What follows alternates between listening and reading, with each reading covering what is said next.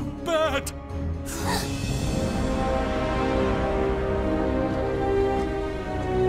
Holy shit! These videos are not for children. If you're a children, then piss off.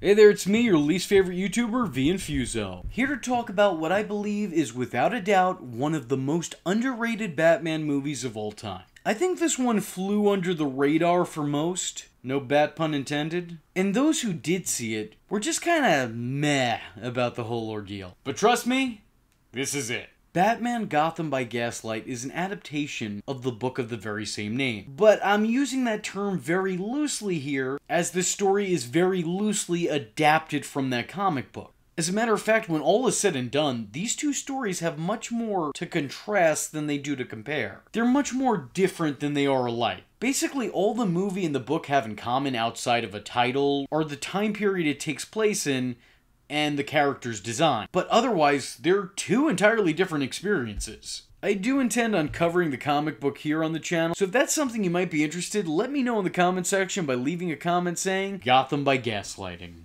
Like I said, they're not all going to be intelligent or particularly well thought out, but these weird code words, they help me out a lot. You guys help guide me down the right path on this channel. Think of yourselves as the gaslight to my lantern.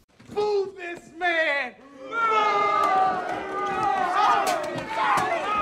Let me be real with you, I usually save this for the end, but I love this movie. Firstly, I'm a sucker for elseworld stories, especially when those stories have a good story to tell, or interesting ways of reinventing characters. And this movie is chock full of that. I think they have some really interesting uses and reimaginings for certain Batman characters. Having the original 3 Robins team together as a street gang of orphans, showcasing Poison Ivy as a burlesque dancer with the leaf gimmick, having Catwoman as a nightclub performer and a sort of advocate of women, and Hugo Strange is... No, well, Hugo Strange just kind of stays the same, but he's wearing a hat now, so there is that. And having Leslie Tompkins serve the role as a nun as opposed to a doctor seems fitting for this time period, as I'd imagine there weren't too many female doctors. They're all great. Sure, most of these characters don't play major roles, but they do find a place in the story, and their presence is never too distracting. It'd be far too easy to make them all unnecessary cameos. But most of them serve some sort of purpose, even if it's not that much of one. I like how, in order to properly fit in with the times, a whole bunch of characters are intentionally worsened.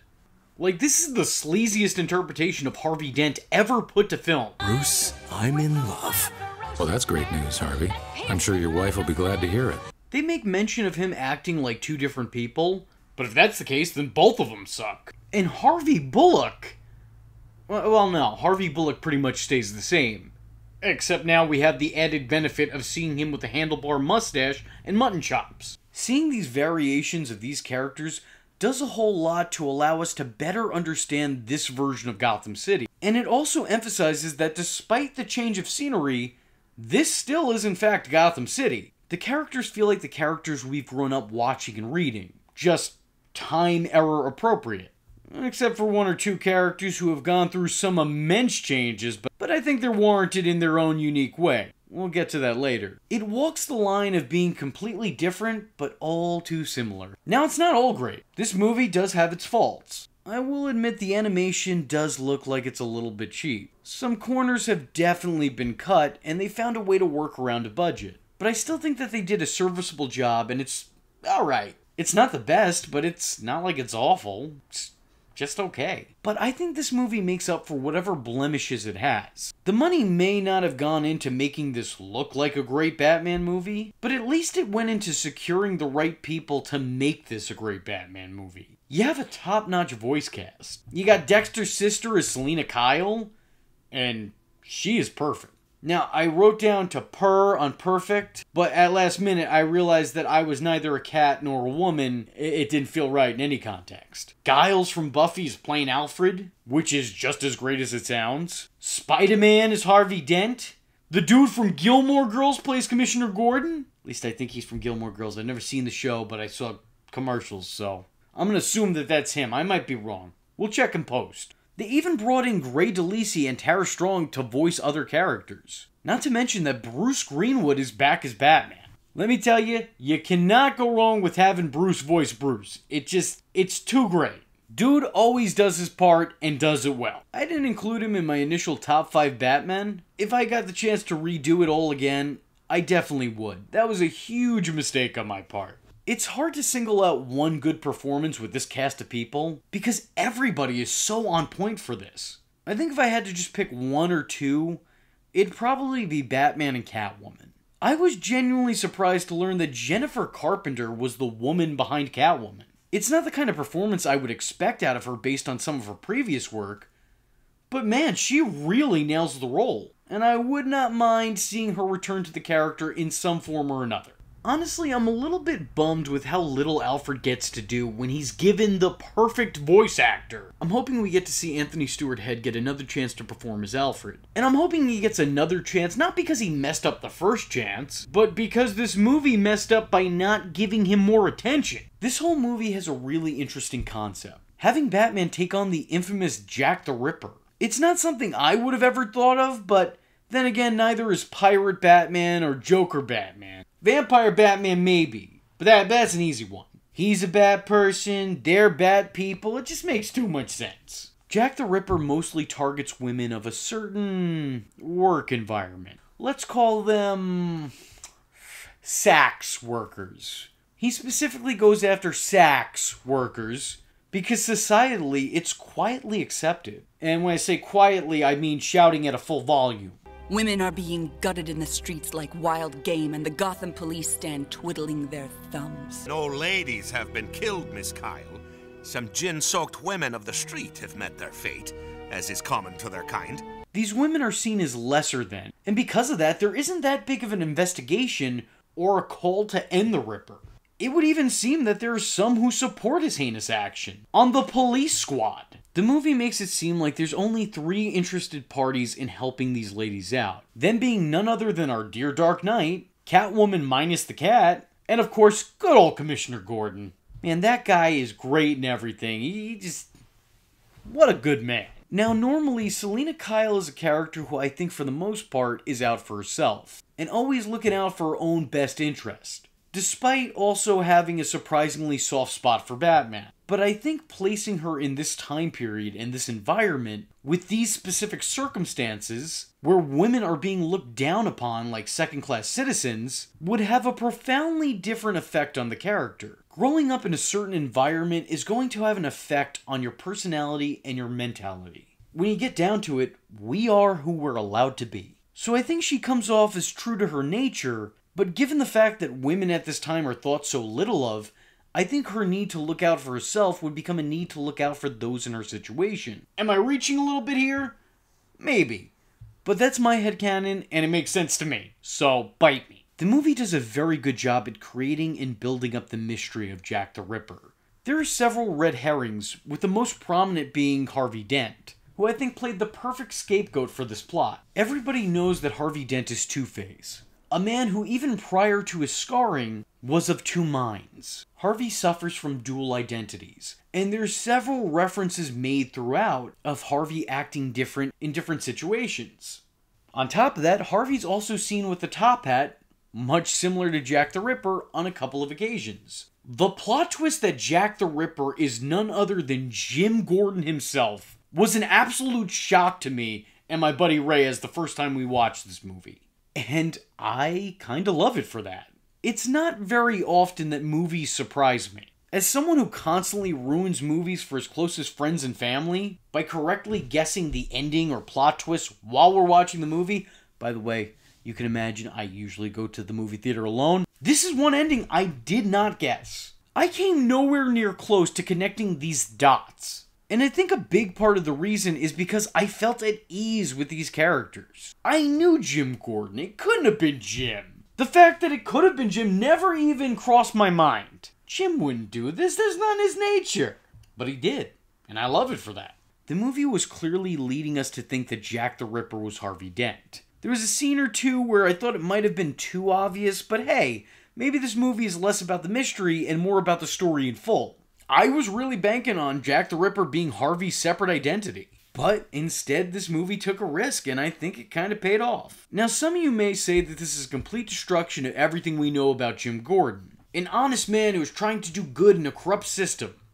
The heart of the GCPD. Always doing what's right, even if it's not right for him. How could they write him out to be some sort of woman-hating lunatic? Well, first and foremost, let us remember that this is in fact an elseworld story. Meaning that these characters aren't the characters we're used to. They're completely different reimaginings of these characters. And secondly, I'd like to point out that this appears to be some sort of amalgamation of both Jim Gordon Sr.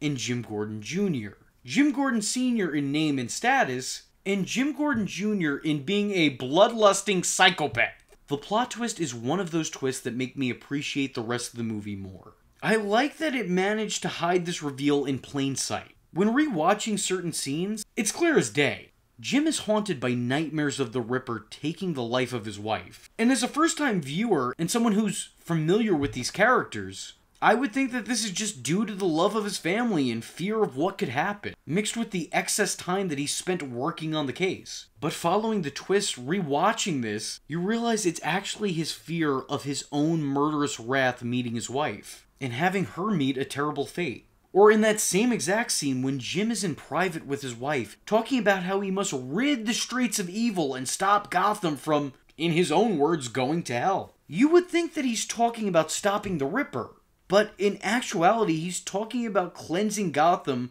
of the ladies of the night. He feels he's just in his actions by eradicating women of ill repute. I like a lot of the subtle little references they make in passing here. There's not a whole lot of attention put on them, but they're said and done with intention. Like, if you don't know, it's not going to take anything away from the story for you, but if you know, you know.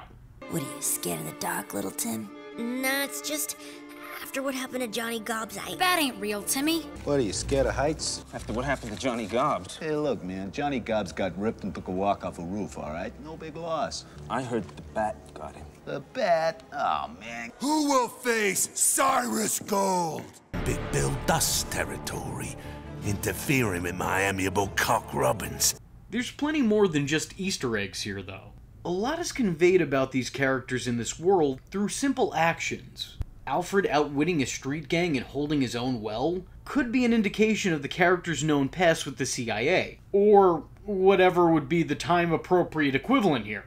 In the movie, they refer to Gotham's Ferris wheel as the Fox Wheel. Now, the Ferris wheel is named that way because the dude who made it was named something Ferris, which means in this case, the unseen Lucius Fox is the creator of such. Selina Kyle never dons the catsuit in this, but many mentions of cats are made in reference to her, including eventually her giving her backstory of originally being a lion tamer at the zoo. Listen carefully, kitten. I'm many things, but I'm nobody's pet.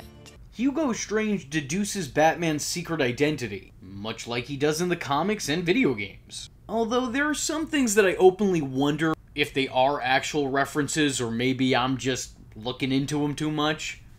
Like, this one always bothered me. Are we supposed to take the old drunkard as this world's Harley Quinn? Because her name is Marlene, which is awfully close to Harleen, which is the original name of Harley Quinn. She acts like an absolute nut, much like Harley Quinn, and she's also voiced by Tara Strong, much like Harley Quinn. Also, Jim Gordon damages one side of his wife's face and his brutality sends her into psychosis. So, like, is that just something that happens, or is that this version of events is Two-Face? Thoughts in the comment section, I actually want to hear them. I think the action in this movie is really, really good. Yes, everything is done on a budget, but I think that they made that budget work. The sequence of events makes every fight scene must-see. This movie demands your utmost attention in these moments. So much as blinking means you're missing the movie's next epic moment. Now, there's two major fight scenes between Batman and the Ripper, one of which takes place on a blimp about to explode, crashing into buildings and ruining the city. And the final battle between good and evil includes hand-to-hand combat amidst a Ferris wheel on fire. That is an accurate description of what happens in this movie, and it is every bit as crazy as it sounds. Maybe even more so. Now, as an adaptation, I would say this movie is rather unfaithful. Much like these women, am I right, James? No, seriously, like, it is really unfaithful to the actual comic. Not only is the Ripper not Jim Gordon in that, but the original story didn't even include or mention Catwoman, who is pretty integral to the plot here. She didn't even exist in that telling of the tale. So as an adaptation that faithfully matches its source material, no, this is not great. But on its own merit, I enjoyed this quite a bit. I like its reimagining of these characters. I like that this time period provides a fresh atmosphere for them. And I like that it's something old, but something new at the same time. Not only did it have an interesting environment to tell its story in, it had an interesting story to tell in that environment. It's definitely a more simple telling of the tale than the comic is, but I find that sometimes when you simplify a story, it makes it easier to perfect. Batman Gotham by Gaslight is one of my all-time favorite Batman movies. I would absolutely say this movie is must-see, so if you haven't given it a chance yet, I highly advise you to check it out. With all that being said, I was your least favorite YouTuber, Infuso, and I thank you for watching. Hope to see you in the next one. I am vengeance. I am the night, and that was Infuso. Just remember, if you're not tuning in, then you're missing out. So, if you like the words that came out of his mouth hole, and you too would like to become a V-generate, don't forget to like and subscribe. Thanks for watching, nerds! And if you're not joining the fun, you're in for one bad day. And you know what they say about having one bad day?